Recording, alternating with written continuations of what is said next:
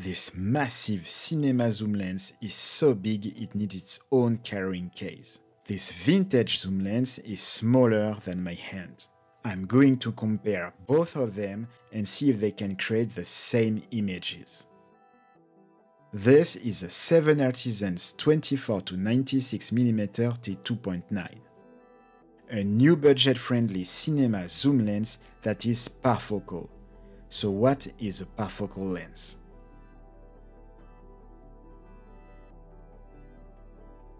Varifocal lenses were designed for photography. They change focus when zooming in or out, making continuous refocusing necessary. When you use a varifocal lens, you have to zoom in on the subject, frame your shot, focus, and then press the shutter. Varifocal lenses are great for photography, but they were not designed for cinema or video.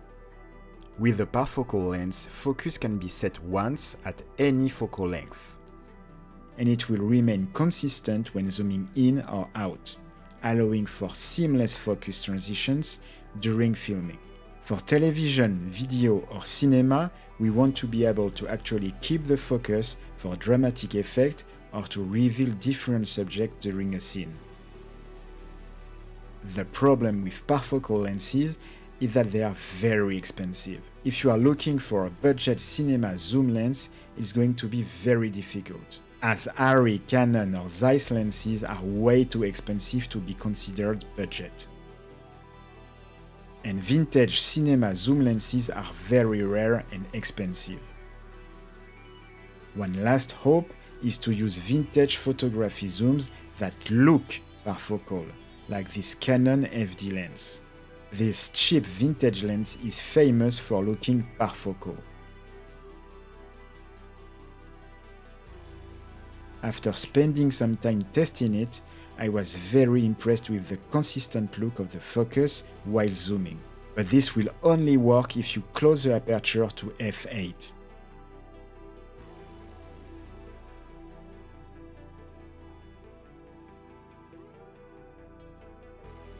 If you use the lens wide open, you will lose the focus every time you zoom in or out. It may look okay to the naked eye, but when you check the footage, you can see that the focus is bad on the widest focal. So even if this vintage lens has a lot of potential, it's far from perfect.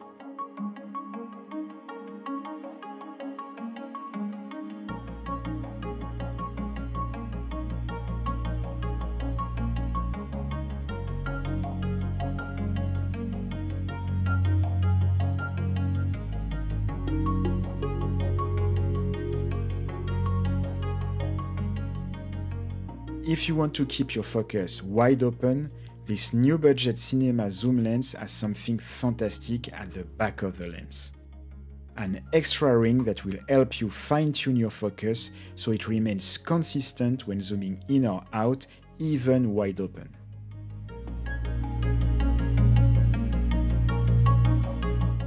This means you can keep focus on distant elements.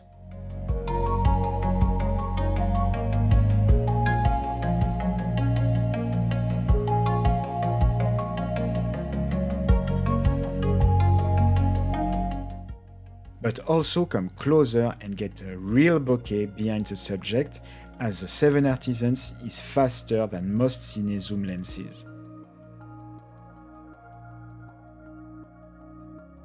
A 4x zoom is quite ambitious for a Cine zoom. Usually other brands stop around 2x zoom, so it makes sense that the lens is heavy because of more internal parts. The lens is designed for Super 45 sensors, but can be used on a full-frame camera with just a little crop at 24. The lens comes with two adapters, a 1.5x adapter that turns the lens into a full-frame 36-144mm, and a PL converter to the mount of your Cine camera. In my case, it was for E-mount.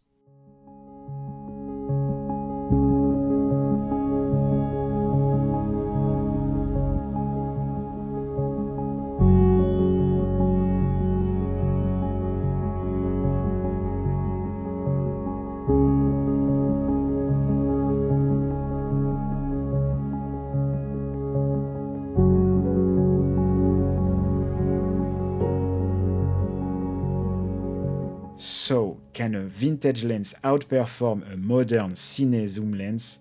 The answer is no.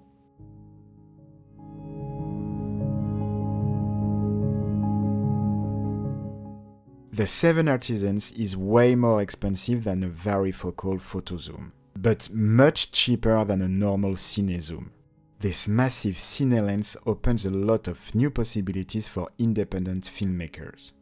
Of course, there are some cheaper do-it-yourself options, but they have some limitations. As these lenses are varifocal, with slower aperture, smaller zoom ranges, and without Cine bodies. This is a movie-making lens. It's not made to take on a hike or do handheld footage. And I would only use it for very specific projects, as I am not a big fan of super heavy gear. But having the option to get a real parfocal cinema lens for this budget is really impressive.